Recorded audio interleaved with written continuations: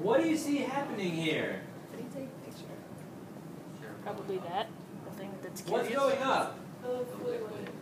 The liquid is going up. Are they both going up the same amount? Yellow one's more. Are they both in the same system? Yeah. Okay, let's talk about the system. We have a beaker full of water. It's sitting on a hot plate that's turned up all the way to high. In each test tube, we have ethanol in yellow. We have water in green. There's a stopper to seal those, and then there's a glass tube that comes out of each one. How does the water get from the test tube into the thinner glass tubing above? Pressurized. What's that?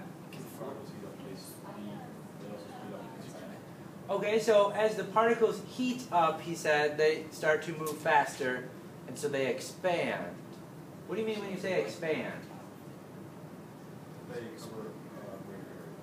So would you say that they're getting more or less or the same dense? Less dense. So he's saying, he observes as it gets warmer, the particles get less dense, and so they move apart from each other. The only place they can move is up through this glass tubing. Are the particles in the green tube, are they moving as well? Yeah. Just not as fast or not as much. Okay. Do you notice, has it continued to rise the whole time we're watching it? And have we been continuing to heat it the whole time we've been watching it?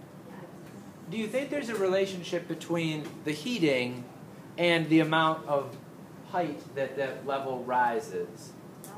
Well, heat rises, So, okay, so you said heat rises. So are we seeing heat move up in this tube, or are we seeing ethanol? But what's physically in the test tube and in the glass tubing? Ethanol and water. That's ethanol and water. Is that going to something we do? maybe it's like the heat is like so if you let it That's keep going water up that through, goes like into when water. it reached the ethanol reached the top of the What's thing, in when the it exploded. green one then? Spill out. What'll happen if we let it keep heating? It'll spill. It'll spill? But is there a hole like in the top of